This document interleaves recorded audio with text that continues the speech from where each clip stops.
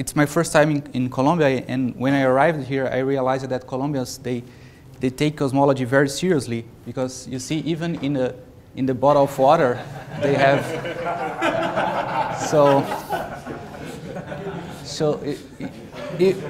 you should take these guys seriously. I mean, they're not joking, okay? You see that there is even an anomalous point here, so be careful with these guys, okay? So, well, the title of my talk is extending the Lambda-CDM model through spatial anisotropies. This is I will talk mostly about essentially all my works in this subject. And this is work in collaboration with Guillermo Marugan from Spain, Saulo Carneiro from Brazil, and Cyril Pitrou and Jean-Philippe Uzan from France.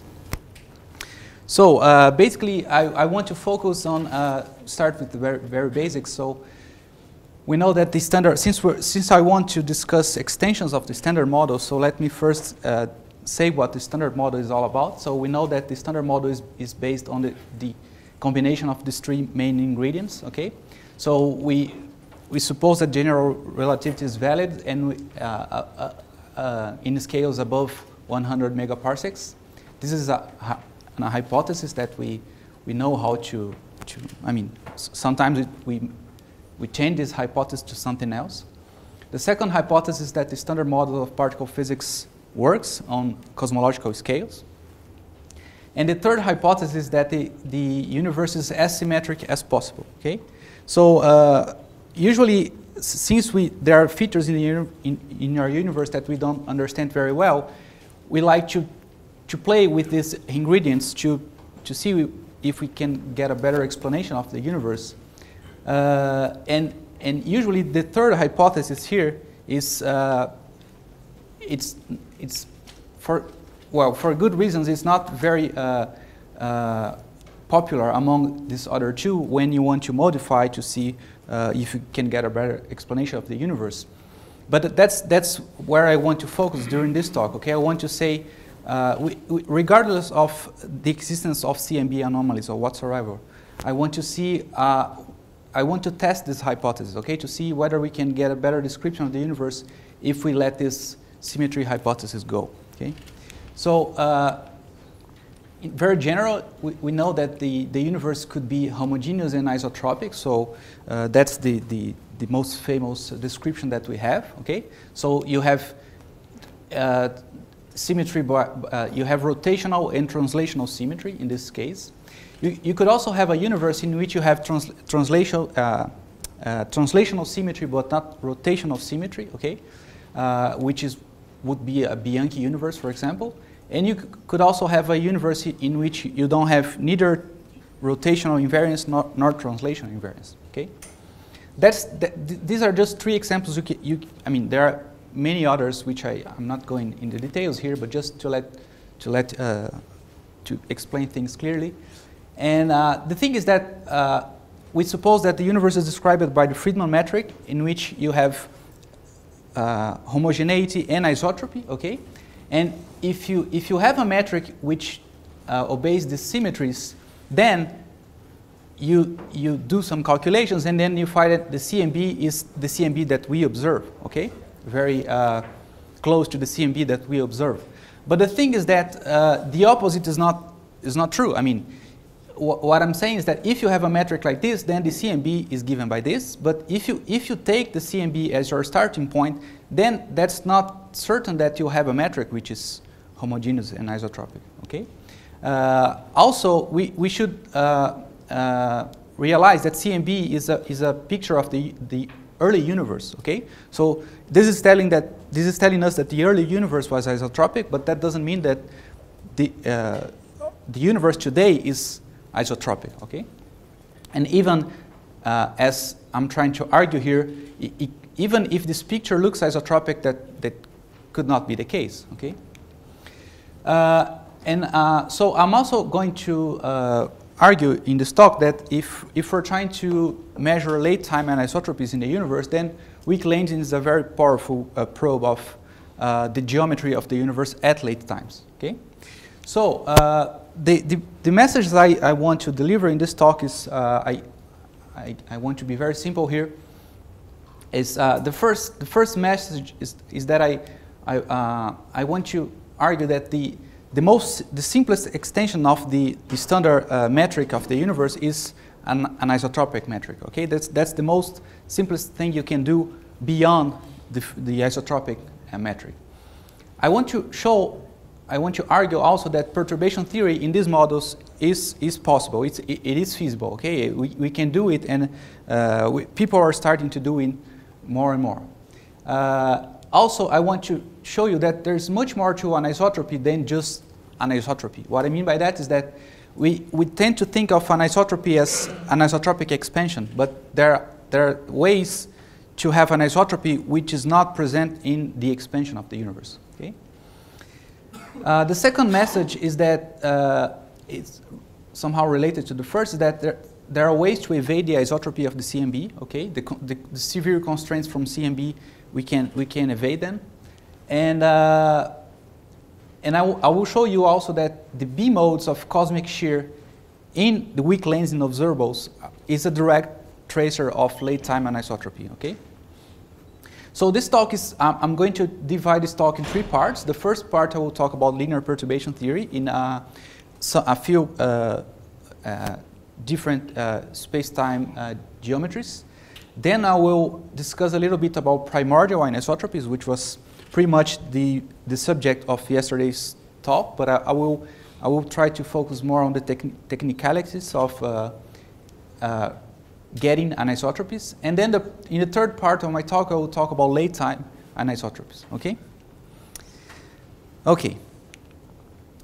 So there is a very I'd like you to think of these two parts. There is a very easy way to understand what's going on. Is when I talk about primordial anisotropies, what I mean is that the power spectrum of the original perturbations is by construction anisotropic. Okay, so the statistics of the primordial fluctuations, they are anisotropic. But the transfer function of the fluctuations, they are isotropic. So what I mean by that is that the universe starts in a state which is very anisotropic, okay? And then it isotropizes somehow and evolves isotropically. So after inflation, the whole evolution is isotropic, and therefore the transfer function is perfectly isotropic, okay? But the power spectrum is not. And in the second case is the opposite. So in the second case, I have a universe which starts isotropic, but for some mechanisms that we don't know, it anisotropizes at late time. So in this case, the power spectrum is isotropic, but the transfer function is anisotropic. Okay? So this is a very easy way to distinguish the main difference between these two cases. Of course, you can always complicate things, and you can suppose that everything is anisotropic, but we're starting simple here. So the first part of my talk is linear perturbation theory. Okay? So I want to talk a little bit about how can we do perturbation theory in anisotropic, a few classes of anisotropic spacetimes. And the general requirements are, this is well known. We just take the spacetime metric and we add linear perturbations above it. Okay, we do the same with the energy momentum tensor. And this is quite general. Okay, you can always do it and linearize field equations. But then there is, if you want to do computations, you want to know what are the effective degrees of freedom of the perturbations, okay? And in order to know what the effective degrees of freedom of the perturbations are, you need to use as much as possible the symmetries of the space-time to classify these degrees of freedom. So for example, in Friedmann-Robertson-Walker, the spatial sections of the universe are the most symmetric possible, okay? So in this case, you have a three-dimensional symmetric space, and what we usually do is that since this space here is maximally symmetrical, we can put in this space either scalars, vectors, and tensors, okay? So this is what we call the SVT decomposition of the space-time, okay? This can always be done in Friedmann universes, and we do it because in the linear regime, each of these models, they evolve independently. So this is a very useful way to do Fourier analysis and keep track of each mode separately, okay? Now, I want also to do perturbation theory in some spaces in which you cannot do a 1+3 splitting, in the sense that if you take a spatial section of certain Bianchi spacetimes, this spatial section is not a three-dimensional maximally symmetrical space. For example, you can combine a two-dimensional space with a one-dimensional space. Okay, so in this case, you have naturally a 1+2+1 splitting. Okay, so the most natural thing to do here in terms of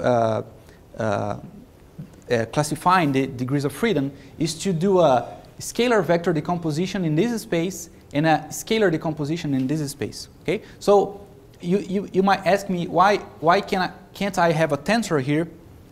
It's just a very easy task to do a counting of the degrees of freedom, and then you see that you cannot plug a traceless symmetric traceless tensor in this space because simply there's not enough degrees of freedom. It's trivial. If you put a traceless symmetric tensor here, it's a zero tensor. Okay, so it's simply you do a counting of the degrees of freedom and it's impossible. Okay, and in a one-dimensional space, all you can have is a scalar. You cannot have neither tensors, not vectors. Okay, so this is the case, for example, with Bianchi universes in which you have axial symmetry. Okay, and in the Bianchi 1 universe, the situation is even more complicated because if you take a picture of Bianchi 1 universe, then the space is Euclidean. Okay, but if you take another picture 1 second later, it's another Euclidean space which is not related to the first one. So the best you can do here is do a 1+1+1+1 splitting. Okay, so then you have one scalar degree of freedom in which dimension. Okay, this is not what I'm going to do. I'm going to follow a different route here, and I'm going to apply the SVT decomposition in the Bianchi 1 spacetime, but I'll pay a very expensive price on this. Okay, by doing this, I'll show you how. And then once you know how to extract the perturbations, the degrees of freedom of the perturbations, this is a very crucial step.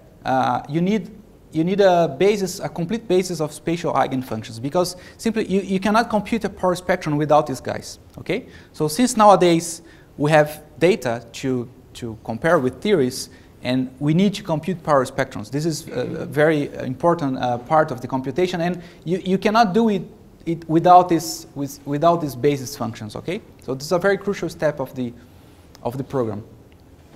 And in this talk, I will do perturbation theory in Bianchi 1 spacetime, Bianchi 3 spacetime, and Kontowski-Sachs spacetimes. Okay, so let me start with the simplest case, Bianchi 1. So I have very simply, I have a background metric in which you have three different scale factors. Okay, so each direction expands with its own scale factor. This can be reparametrized in a very simple way. This looks very much like the Friedman metric, up to the fact that the spatial metric now depends on time. Okay, so this is basically telling you that there is a spatial shear as the universe expands. Okay, and in order to sustain this anisotropy, you need an energy momentum tensor which has a source of anisotropy. Okay. Then the equations of motion, the background equations of motions, are given by this, and you can have a formal solution if you suppose, for example, that the stress tensor works like an anisotropic pressure. Okay, suppose that the dark energy is anisotropic, so I would have a pressure which looks like this. So I just have the dark energy equation of states times equation of state which is anisotropic, and for this guy here, I can have a formal solution for the shear, the spatial shear, and the dark energy energy density. So note here that when the shear, I didn't write its definition here, but the spatial shear is defined as the time derivative of the spatial metric. Okay, so sigma is just gamma prime. Okay, So note here that there are two modes in this solution. There's one decay, this C is constant, so there's a decaying mode and there's a growing mode, okay? So the first thing that we can notice is that if the decaying mode is not zero, then the directions of the directions of anisotropy are not the same as the directions of the pressure, okay? So if only if this decaying mode is zero, I will have the directions of the anisotropic pressure being the same as the directions of the expansion, okay? Okay, good. So, so I will start doing perturbation theory in Bianchi 1 spacetime. So I do exactly the opposite of what I just told you here, okay? I will not do a decomposition like this. I will do a decomposition like this, and I will pay a price for this. So I do decomposition in the usual way. I mean, I take scalars, vectors I decompose like gradients of scalars plus vectors with no divergences. And any symmetric tensor, I do a decomposition like this. See that now I have an extra term here which accounts to the fact that the background space-time is anisotropic. And I impose the usual transversality conditions, okay? And then, as I told you, see, this decomposition is not the best for this space-time, because this space-time, you cannot do a 1+3 splitting in the usual way, so, okay? So the best thing to do here was to have 3 scalars. But I'm not doing this, I'm doing the usual decomposition. And the price I pay for that is that these modes, they are decoupled at a given time, but 1 second after they couple. So that's the price I pay, okay? So modes will couple through all the evolution of the universe, okay? Once this is done, I need the eigenfunctions of my space, and since the Bianchi 1 spatial sections are Euclidean, the eigenfunctions are plane waves, okay? So I do a standard Fourier transform, okay? If you give me any scalar function, I can do this transform like this. But the important thing now is that the wave vectors, they depend on time, okay? So this guy here is independent of time, but the co-vector evolves with time, okay? And in particular, the modulus of the wave vector also evolves with time. So this will have important consequences for inflation, okay? If you want to quantize, if you want to do inflation in this scenario, then this will be a complicating factor, but you cannot avoid this, okay? So, and there's another practical complication which arises is that because the Fourier modes, they depend on time, you cannot separate scalar vector and tensor modes as you usually do, because, for example, if you take an equation like this and you take its time derivative, then you can do a Helmholtz decomposition in a standard way.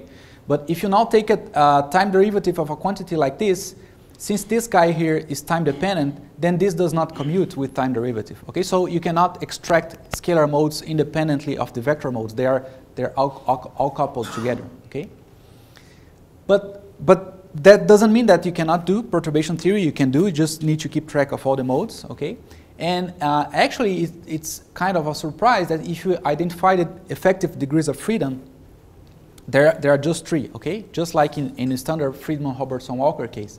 So you have a scalar degree of freedom, which is the standard Mukhanov-Sasaki variable, okay? And you have 2 tensor polarizations, okay? So as I was saying this morning, I was talking to, I don't know, Jack this morning. The vector degrees of freedom, they do not have dynamics, okay? So they do not appear as, they appear as a constraint equation, okay? So they disappear completely. And the main characteristics of the systems of equations is that, well, as I said already, vector modes have no dynamics. If not sourced, of course, you can always source the vector modes. Yes? Aren't these vector modes only going to be sourced necessarily by the scalar modes? You just said that. No, they appear as a constraint equation. They just, I mean, if you play with the equations, they just disappear. Yeah, they are not dynamical. They will appear, they will grow according to the other modes, the scalar modes, but they are not dynamical. Yes, yes. I mean, they are there, but they are not, I mean. So you have no means of imposing initial condition, and that's what you're saying? No, yeah, because they obey a first order differential equation, okay? Sorry, I elaborate on this. This is based on the assumption that your original anisotropy of your Bianchi-1 space is not due to the presence of some physical vector field. No, it's just the geometry. Exactly. Just the geometry. If the geometry is associated, you know, as we Yes. heard yesterday. Yes. The same comment, Yes. same comment I made, yes. Exactly. Yeah. The number of degrees of freedom does not depend on the solution, but only on the source. Exactly. It's 3 like in the normal. Yeah, but Unless there are vectors. Unless around. there are other sources. but Patrick's point is that the vector modes, they obey a first order differential equation regardless of the source. Okay, so that's true.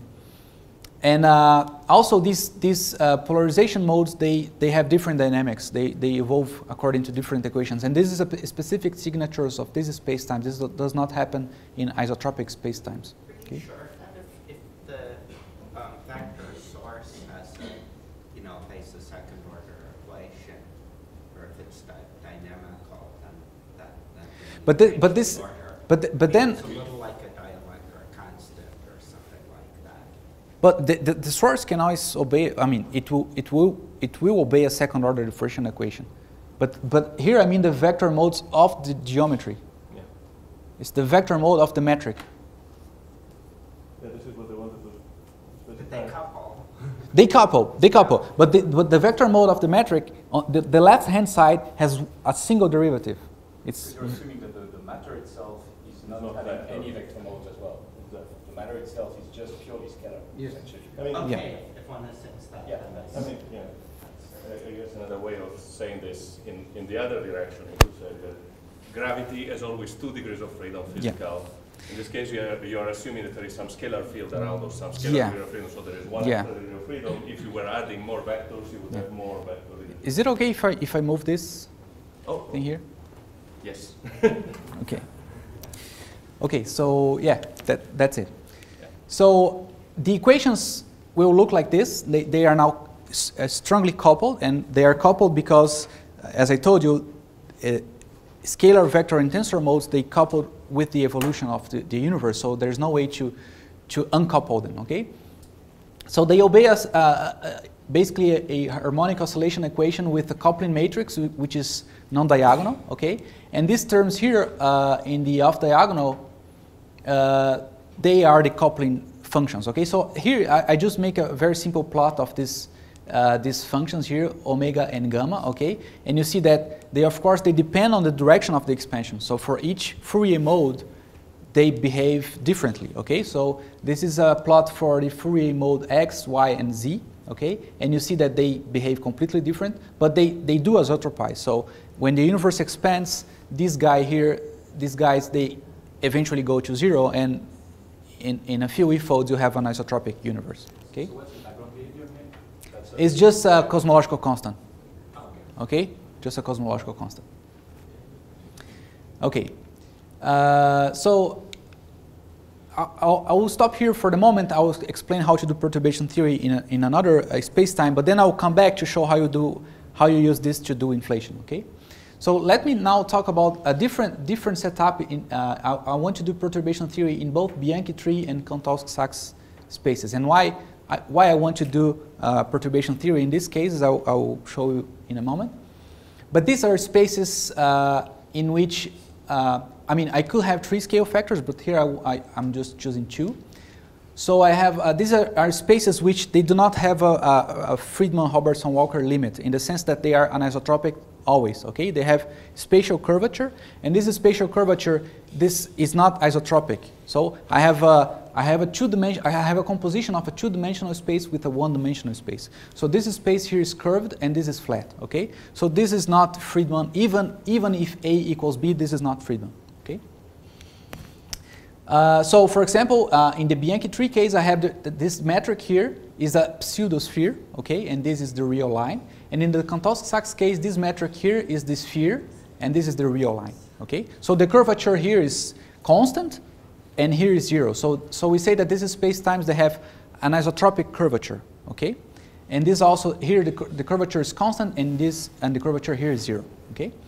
So why am I interested in these spaces is because since the question is, since the curvature is already anisotropic, do I need to keep the anisotropy in the expansion? So the metric is already anisotropic at some level. So do I have to keep two different scale factors? Okay, and the answer is no. You don't need to keep this scale factor. So another way of saying this is that I can have a single scale factor and an isotropic curvature, provided that, of course, I have some energy momentum tensor with a non-perfect fluid. Okay, so the idea here is that I have a metric which is anisotropic but has only one scale factor. Okay, so in the anisotropy of this solution is in the spatial curvature, not in the expansion. Okay, this simplifies perturbation theory tremendously. Okay. Is it natural to have such a stress energy? Yeah, well, yeah, that's a good question. You need to there's some fine tuning here because you need to choose a stress tensor which will allow you to have A equals B. Okay, then of course you can ask why should I expect this to be the case? But I mean, this is no different than using a vector field to sustain anisotropy. Okay, so I mean, even in Bianchi one spacetime, you need an extra degree of freedom to keep the universe anisotropic. So here, my extra degree of freedom is in the stress tensor, in the stress component of the energy momentum tensor. Sorry? It's making it better behave, your vector field. So you're saying in one case you use the vector field to make something anisotropic. Yes. Here you make it better behave. Yeah, here I'm using an extra field to have the expansion to be isotropic. Okay. Okay, because the curvature is already anisotropic. Okay, so this is called shear-free anisotropy because the universe is anisotropic, but the expansion is perfectly isotropic. Okay, so there's a very simple statement which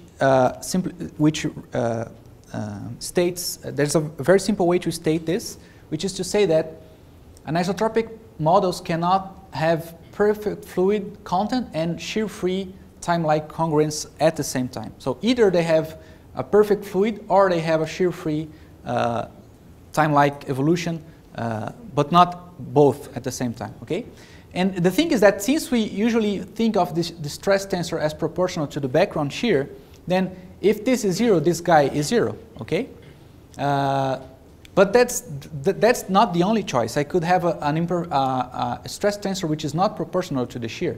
Then, if you look to the dynamical equations, this is the Raychaudhuri equation, and this is the shear evolution equation. Okay, so if you see that you can choose the shear to be exactly 0, provided that this term here is equal to this term here.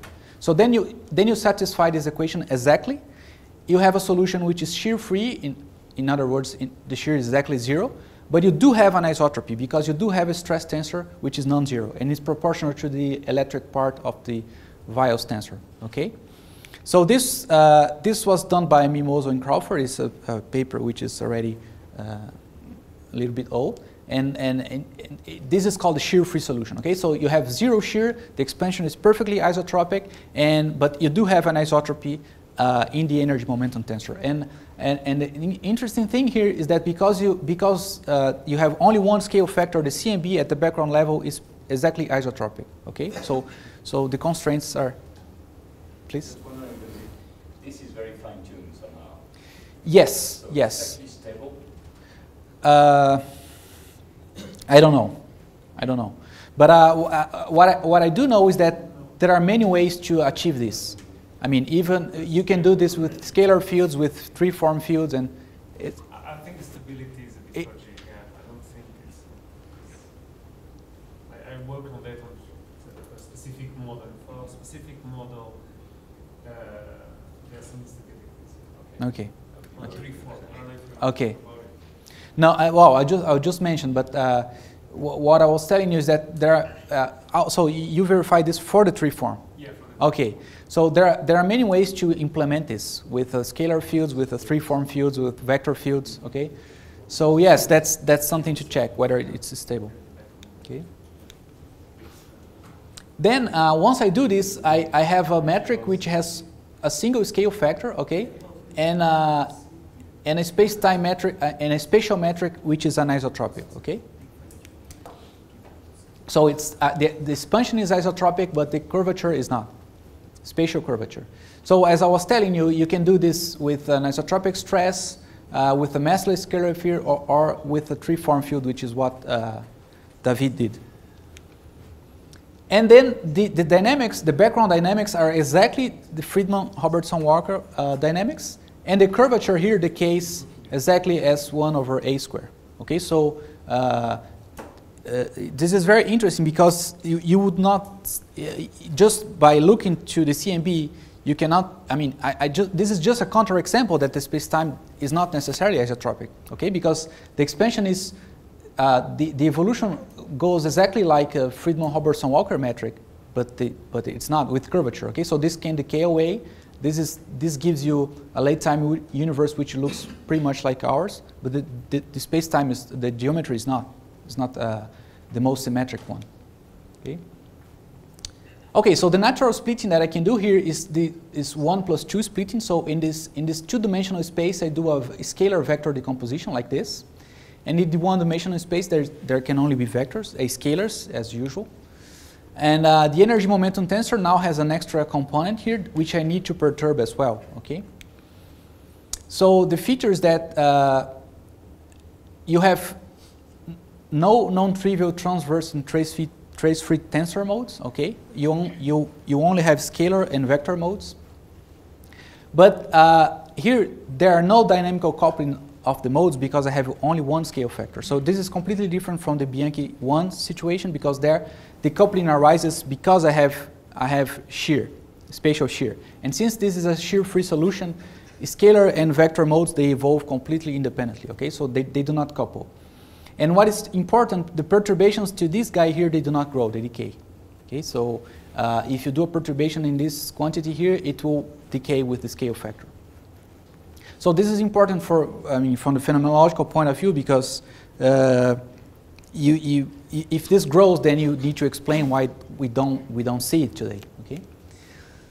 Okay, very good. So now for the Fourier analysis, I need to find the solutions of the Laplacian to decompose my quantities and to compute the power spectrum. Okay, so as it turns out, you can find these solutions. For the Bianchi tree case, they are given by this.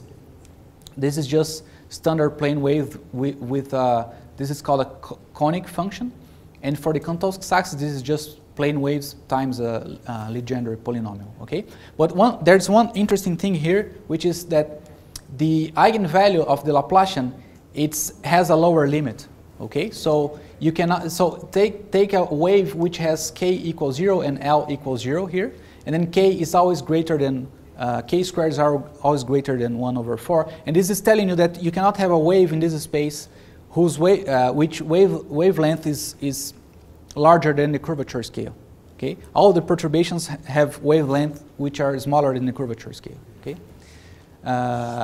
Sorry, I'm confused by the last statement. So Bianchi 3 has the curved sections that are hyperbolic. Yes, yes. So I can think of infinitely large wavelengths in that case, right? You can. But these modes, they do not belong to the spectrum of the Laplacian. I mean, you can always think of a wave which has a wavelength as big as you want, but what I'm saying is that if you want a basis of complete eigenfunctions, in which you can decompose any function, a square integrable function, in the standard way, then this is the condition. I mean, these waves are not normalizable. So why those very long wavelengths don't appear? They are not normalizable. They're not normalizable. No. Okay, I see. Okay. I mean, you can include them. Because I would have thought that you had rather, an upper bound there. But you do. Sections are compact. But you do. I mean, here as well, because, for example, but here it's clear. clearly this. Yes. The space is finite, so you cannot have a Yes, yes, yeah, yeah. But that's the case as well. But this is not exclusive of Bianchi. Okay, even in open Friedmann-Robertson-Walker, this happens. Okay. This is not. It's just non-normalizable. Yes, yes. Okay. But are these also not renormalized? I mean, not normalizable. I mean, they're sort of infinite. The modes, these modes in which k square is smaller than 1/4, they are not normalizable. That's a fact. It happens even in Friedmann. Okay, in Friedmann, this 1/4 changes to 1/2, so it's the same thing. I'm a little confused. I mean, okay, so if we have flat space, Mhm. do harmonic expansion, we get the spherical Bessel functions. Okay. And these would be sort of ultra-spherical or whatever. Yeah, dimension. yeah. But Mhm. they both, aren't normalizable. There's a, delta function. These And are. then there's this literature. I've never really understood it about supercurvature modes, and that you have to add these modes. Yeah, Bo. So. Describe the most general possible statistics. Yes, there's a paper in which the authors claim that the most general perturbation can be constructed with subcurvature modes. Okay, so take the gravitational potential. The most general gravitational potential can be constructed with these perturbations alone, subcurvature perturbations. Okay, that's a mathematical fact. If you give me a function, if you give a basis of complete eigenfunctions, then I can expand any function in terms of this basis. Okay, but what they're saying is that that doesn't mean that the most general Gaussian field can be expanded only with this basis. Then they're saying that if you want the most general Gaussian field, you also need to include subcurvature modes. But we're interested in the most general Gaussian field, I think. I'm not interested in the most general Gaussian field because in the end, if I want to compare this with our universe, I'm going to suppose that the curvature is very, very large. So I'm going to suppose that my universe is a very small patch of a Bianchi tree universe. So in any event, what I call a very large wavelength is actually a very small wavelength of a very larger patch. So, Sure, you can use that argument. But- like there are these papers by Sasaki and some other authors where they try to do some sort of bizarre things with supercurvature. yeah, but here I'm trying to be very standard. I mean, all I'm doing, I'm finding the eigenfunctions of the Laplace. I think what you're doing is fine.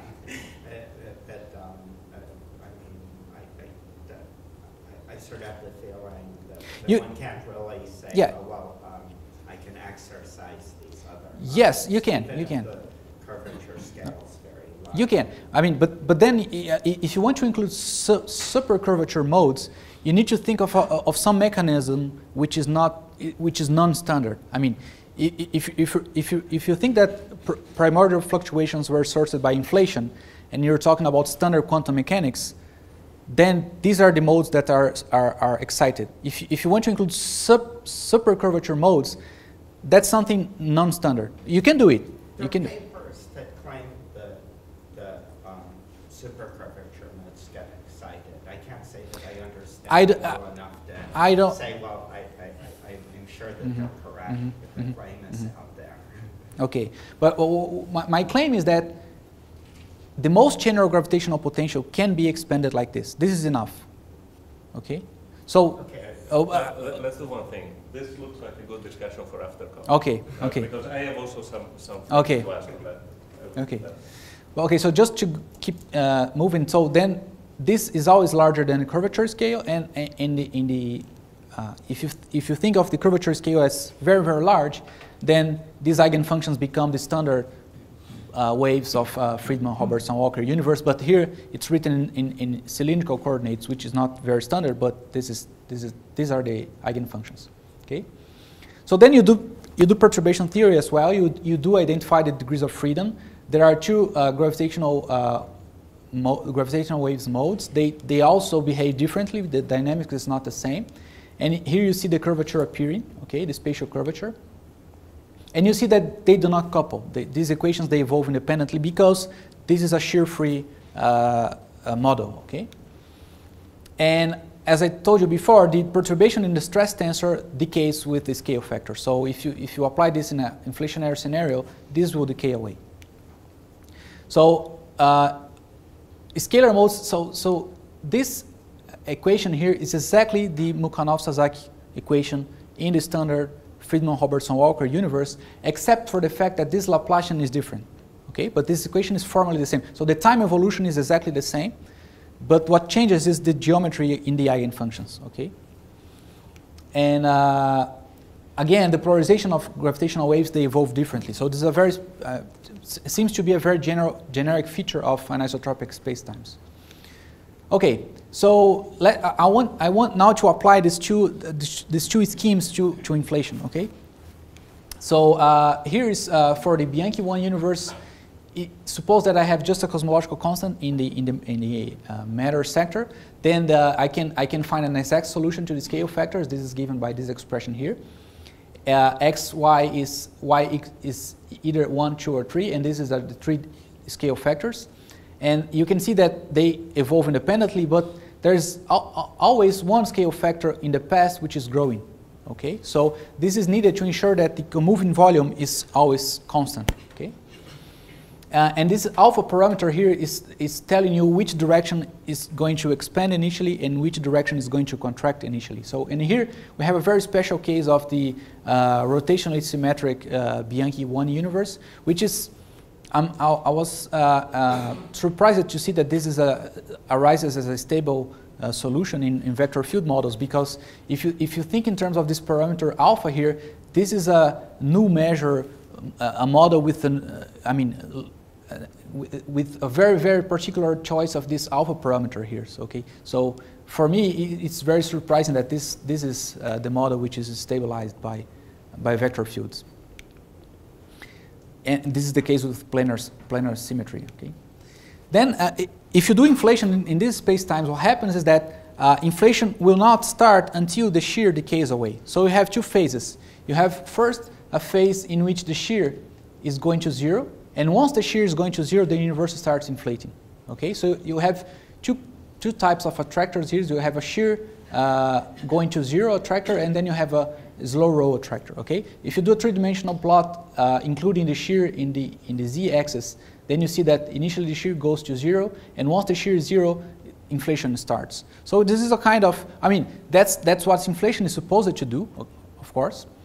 But somehow this is a pity, because we know that the signatures of this phase here will be very hard to measure, because the universe is going to inflate once this is 0. Okay, this feature here is telling me that if I want to do quantization, then I'm going to play with this, with the fact that when I can do quantization, the universe is not anisotropic anymore. So another way of seeing this is that if you take any Fourier wave mode, and you do, since these guys, each Fourier mode evolves with time, and you take this each of these modes and you go back in the past, then you see that two of them, they increase in the past, but there's always one Fourier mode which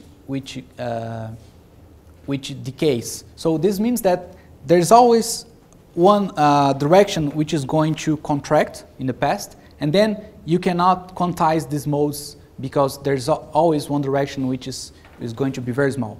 Another way of seeing this is that if you take your equations and you write them in the WKB approximation, and you make a plot of this quantity, of course when this quantity is 0, you can impose plane wave initial conditions. Okay, so if you do a plot of this quantity in Friedmann-Robertson-Walker universe, you see that in the past this quantity is always 0. So you can always impose a bunch-Davis vacuum in the past because this is 0. But in Bianchi 1 universe, when you go to the past, this quantity is 0, but after a certain moment of time, it starts growing again. Then you cannot quantize in this region because you cannot impose plane wave conditions. Okay, so quantization can happen only. If you want to quantize and still keep the signatures of the shear, the isotropic expansion, then you have a small window of time here in which you can do, you can impose plane wave initial conditions and still have a signature of an isotropic expansion, okay? And the observational constraints from CMB will tell you that the shear, this ratio of the shear to the Hubble parameter is less than 1%. Okay? So these are the very tight constraints from the CMB in the anisotropic expansion of the universe. I mean, you can go on, you can compute the power spectrum. This is something that we discussed yesterday, so I'll skip this. You can compute the power spectrum, and then you can make a plot of these quantities to see how they behave. The most, in my opinion, the most interesting thing here is that you cannot couple even and odd mode poles, which means that you cannot, for example, explain the quadrupole octopole alignment in this scenario, because these space-times, they are even under parity, okay? So there's no quadrupole octopole alignment. So this is the plot of the spectrum. I'll skip it, and if you want, I can comment later on because I'm running short of my time. And now I want to do the same thing for the Bianchi tree and Cantor-Sachs geometries. Okay. So since the modes do not couple, I can keep track of only scalar modes. Okay. So I'll just keep scalar modes in my metric. So the way to introduce scalar degrees of freedom in the space-time now is slightly different because the symmetries are different. This is a 1 + 2 + 1 splitting. So these are my degrees of freedom. And actually, you can show that during inflation, the energy momentum tensor does not have a stress. And therefore, this quantity here is proportional to this quantity here, which is similar to what happens in Friedmann universe. And moreover, you can show that if the universe is growing exponentially, then this quantity here decays with 1/a², okay? And therefore, from the equations, from the perturbed equations, you learn that these guys here are proportional. So what it means is that this is very interesting, because if the universe is inflating, then the effective metric for the scalar degrees of freedom is exactly the same as in the standard case, up to the fact that now this metric here is not just, it could be the standard Friedmann metric, but now it's also the Bianchi tree or Cantor-Sachs metric. So you have a formally identical parameterization for the metric, but with different dependence on I actually wonder how you can do that, because as you told us, in order to get these Bianchi 3 and Cantor-Sachs solution, you need to impose you need to have a very special source as a matter. Yes. And yes. Yet it seems here that you're considering as a source just a regular single slow inflation. Yes. Yes. Inflation, Yes. Which I believe is not compatible with your previous assumption. No. You can have a scalar field, which is the inflaton, plus some extra energy momentum tensor, which you include in order to have an isotropic expansion. Yeah, but it has to dominate over the inflaton in order to satisfy your constraints, doesn't it? No, this extra degrees of freedom, it decays. I mean, it's... But then I would have the feeling that as soon as it decays, then the universe ends up Friedmann. No, because the geometry is not Friedmann. I mean, sorry. Then it becomes shear. No, sorry. Which is produced by this. Now, the perturbation of this extra field that I include, its perturbations decay. So I include an extra energy momentum tensor, and I have to perturb it, okay? Its perturbations decay. And the background value of this tensor, it's there just to maintain the expansion isotropic. Okay? So I mean, I'm not taking this very serious from the fundamental point of view, more from the phenomenological point of view. So another way of thinking of this is, think of this metric. Okay, I have a space-time metric, and how perturbations would evolve in this metric. Okay, so now, okay, well we can discuss the perturbation of this extra thing, which does make it shear-free. It decays. It decays. Okay. So this means that if, for example, since this metric here is exactly the same as the standard metric, it means that the perturbations of Einstein's equations are exactly the same. Okay, the time evolution of these quantities is exactly the same. All that changes is now that the Laplacian is different. So the geodesics here are different, and the metric here is different. So, but apart from that, everything is the same. So as a byproduct of this is that the Sachs-Wolf effect is exactly the same in this universe. Okay, so if the Sachs-Wolf effect is exactly the same, I can compute its contribution to C and B. So I can compute a 2-point correlation function. I do Sachs-Wolf effect is exactly the same, so the temperature is proportional to phi. I do a mode decomposition as I told you before, and then I use the fact now that the power spectrum depends on the vector k. Okay, because this universe is anisotropic. Then in principle, this requires quantization. I need to quantize the modes to know what this guy looks like. But what I claim here is that there's a simpler route, which is to say that when I take the limit in which n equals n prime, so in which the curvature is 0, okay, I should recover standard results. So the only way to recover standard results is if you fix this guy here by this condition, okay? This guy here is fixed by these functions. So what I'm saying is that I'm making the imposition that when n equals n prime, I should have exactly the results that I have in the standard theory, okay? Because locally the curvature is 0, okay? So the only way to recover this imposition is to fix the power spectrum by this. So this is in the Bianchi tree case, and this is in the Kantowski-Sachs case. Sorry, where does the direction dependence appear? It's here, because L it's a Fourier mode. Okay. Okay, Right. and this It's not L of C. No. Okay. It depends on. It's what about in the one the Fourier mode of Q. Yes, Like yes, it's yes. Q times the Yes. Z direction. Yes, and this red P of k is the standard P of k. Yeah, but what about in the one below in the Kantowski? It just happens that it's the proportionality factor is just a constant. But you see, So there is no direct yeah, dependence? yes. But you see, all I'm saying is that locally I want to recover standard results, and this fixed the power spectrum.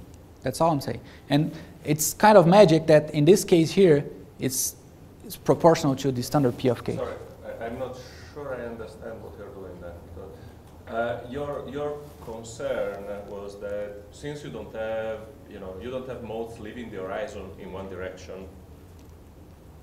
No, I do have modes leave during inflation. You have one direction that is No.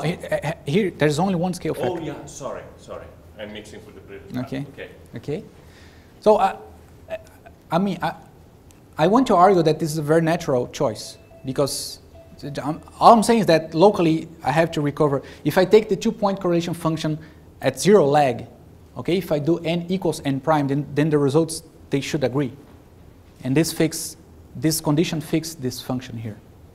Okay? Why do you think that in the Kantowski-Sachs case, the spectrum at the end is non-dependent on the direction? Well, first, you always have these spaces. They are locally rotationally symmetric. Okay, so it's natural that they depend only on 2 Fourier modes because there's always the third mode which does not appear. And here, well, there's something important which I should include here. This is the functional dependence of this function is the same, but remember that this Q here has that limitation that I've shown before, that it has always to be larger than 1/4, okay? But I mean, I don't have a good answer right now as to why this is exactly looks like this, but this arises from this imposition, okay?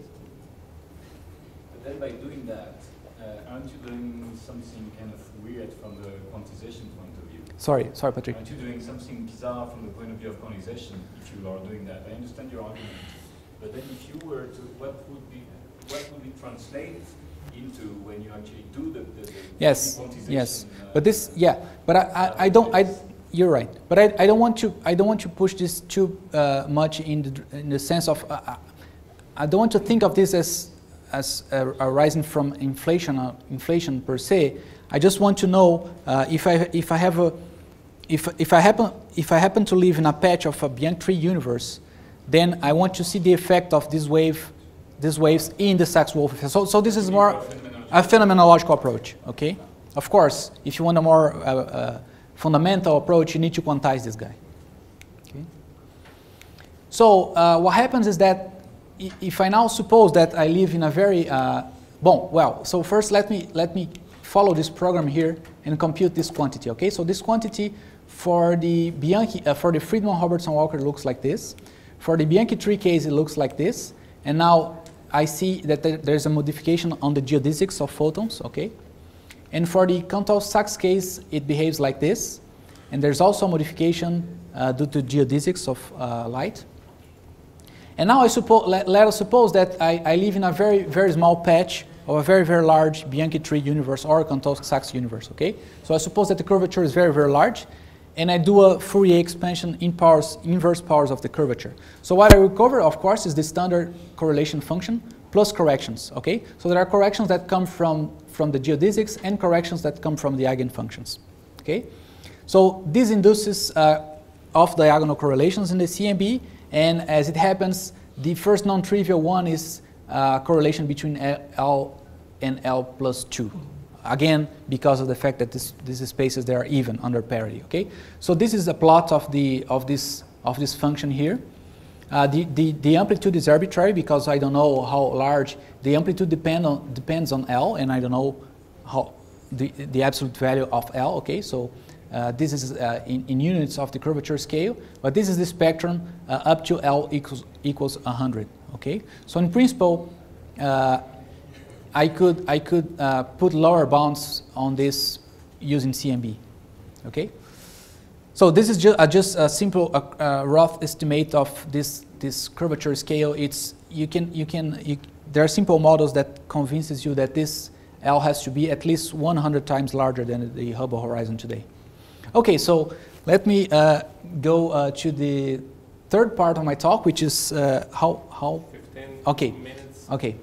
So I want to show that weak lensing is a very powerful probe of late-time anisotropies, because what happens is that if in the standard model, B modes of weak lensing, they just appear as systematics, or they are not of cosmological origin, okay? Then if you're not in the standard model, then they will appear as a signature of the space-time. That's what I want to show to you. So this is just basics of weak lensing. I think I'll just skip this, because if anyone has doubts, you can ask me later. Just weak lensing at a very basic level, okay? We're just, so the idea is that there's galaxies are here. There's a source of dark matter in the middle, and we're making observations in this point. And so the photon geodesics, they are distorted by this matter distribution, and so the shape of these galaxies, they are distorted in the sky. Okay, so there's a very natural way to do this, to measure this shape deformation, which is to introduce a two-dimensional basis here and there. Okay, and we can always do a parallel propagation of this basis here along the geodesics of light. So, I mean, if you do all this implementation, again, this is very standard weak lensing formalism. You get this so-called Sachs equation here, which is actually written here. And this matrix D, A and B are indexes which run from 1 to 2. So basically, I take I'll take all the effects and I project these effects in a screen. Okay, so basically, I have a two-dimensional effect which I project in a screen. Okay, and this matrix here is basically it encodes all types of deformations that I can have in a two-dimensional space. Okay, so this is directly related to the Ricci tensor, which encodes the effect of gravity. Okay, so I want to do weak lensing without any assumption of the space-time whatsoever. Okay, regardless of the space-time, I can always do a decomposition of this tensor into its irreducible pieces. So I write this as a scalar plus a spin-2 field, and this matrix here, I decompose it as a scalar plus a pseudo-scalar plus a spin-2 field. So this is the most general decomposition of a symmetric 2x2 matrix, and this is the most general decomposition of a general 2x2 matrix. Okay, so the idea is that you derive coupled equations for this quantity here, and you do a harmonic decomposition, then you do power spectrum, then you do data analysis. This is a very general idea. Okay, so as I was telling you, this matrix here, it encodes the convergence of the bundle, the light bundle. Okay, so it tells you how light can converge or diverge.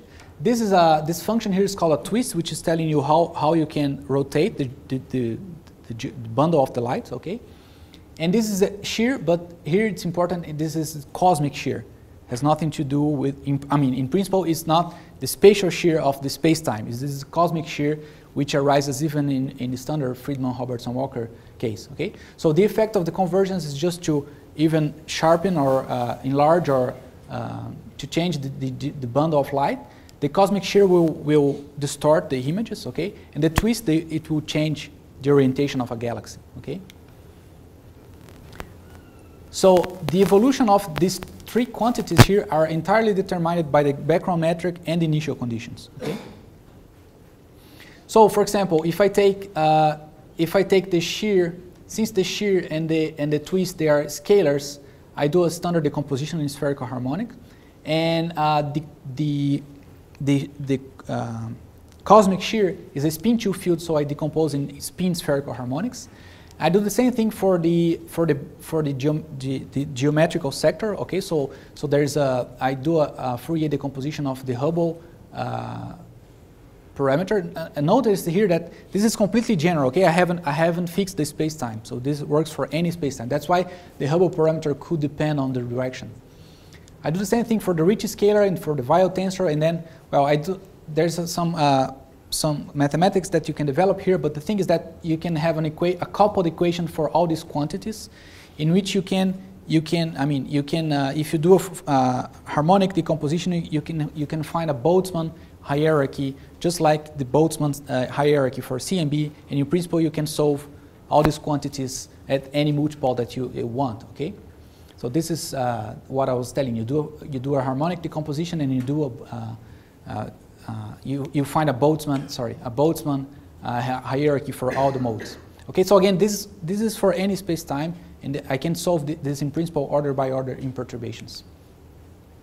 So just as a consistent check, I do this for Friedmann universe, in which I know the results. Okay, so what I find is that the E modes of weak lensing, they are sourced by the convergence at 0 order. So this is order 0, this is order 1 in perturbation. Okay, so the E modes are sourced, so they grow.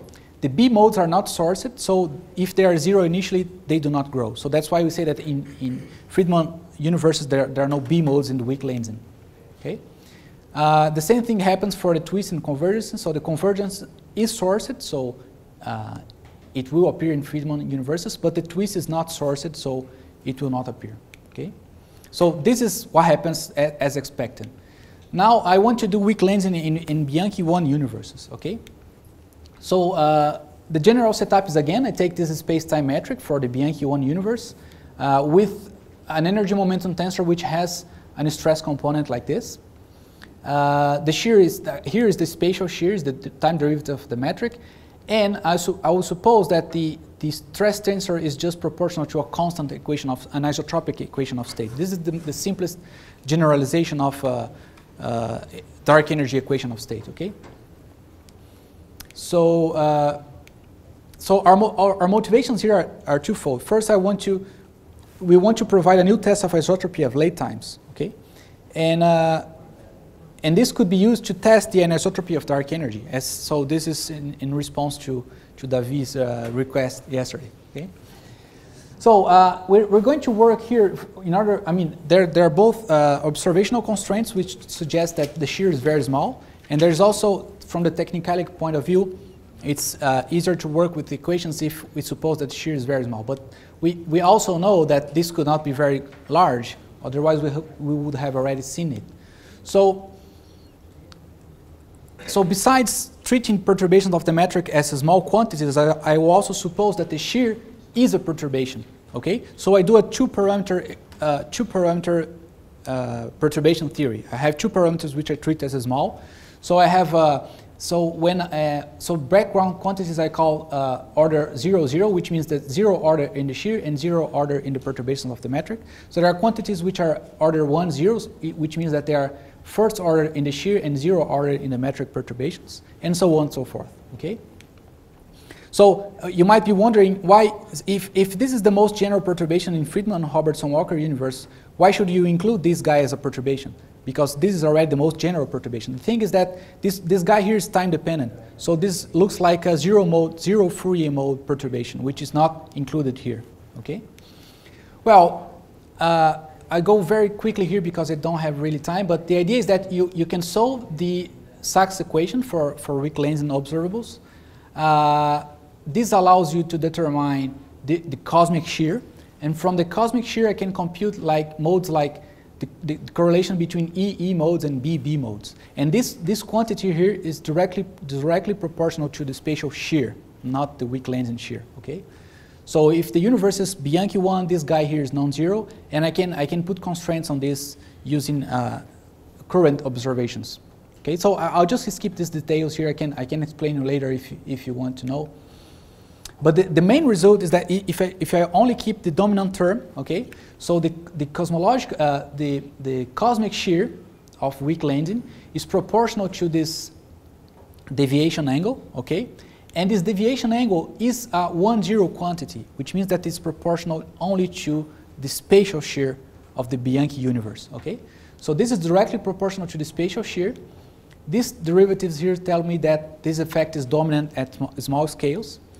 And these quantities here, they are of order 0, 1, which means that in order to evaluate these quantities, I can use standard transfer functions from C and B, let's say, because these guys here, they are evaluated in a purely Friedmann-Robertson-Walker spacetime, okay? So with this, I can compute the BB cross correlation. It's given by this ugly expression here, okay? But the shear is included in this term here, and you see that the effect of the shear is to introduce a quadrupole, okay?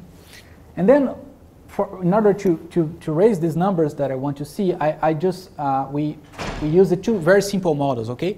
A model in which the stress tensor is simply proportional to the dark energy density, and another model which is we have chosen a function to peak at around z equals 0, okay? This is very phenomenological. I just want to see, suppose that at z equals 0, I have some anisotropy which starts dominating, okay, for some reason. Then I can take some function which does this, okay, and this is what I call model B. So I have model A and model B. So this is the background evolution. This is model B, okay, it peaks around z equals 0, and this is model A. Of course, here I have multiplied in by a factor of 100, okay, for you to see.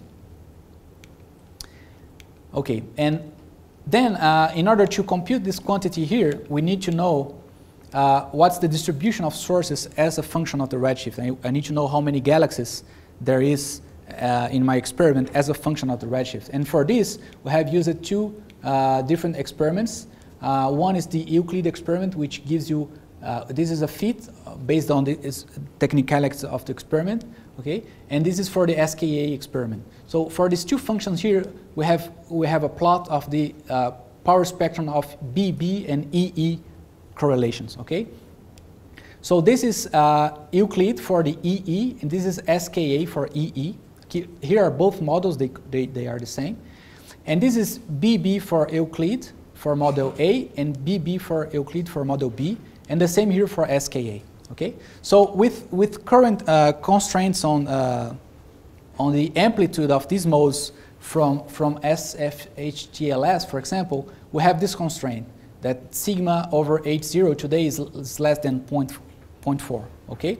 But we hope we can do much better with Euclid. Euclid will probably raise the sensitivity in this range of multiples that we're interested in by a factor of 50. So this will make our constraints better by a factor of 50, and this will hopefully give us this constraint here, okay, this upper bound. So I also want to just say what I want to say without going into the details, that if you measure these correlations here with weak Lenzing, then you can, in principle, you can fully reconstruct all the eigendirections of expansion, okay? So if you measure these cross correlations here, you can put bounds on each direction of expansion, okay? So this is a new way of constraining late-time anisotropy, okay?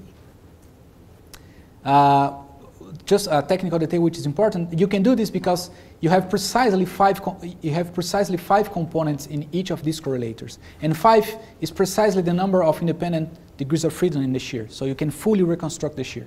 Okay. Well, that's all I wanted to say. So my final remarks is that homogeneous and spatially anisotropic are the most straightforward generalization of Friedman metrics. Perturbations in these models are possible. What I show here in this Bianchi tree and Cantos-Stokes model is just an attempt to show you that in principle you can evade CMB constraints, okay? From phenomenological point of view, you can evade these constraints. I have also shown you that weak lensing, it's a very powerful probe of late-time anisotropy, okay? And we have proposed a new mechanism to measure late-time anisotropies from the B modes of weak lensing. Okay, so that's all I wanted to say. Thank you.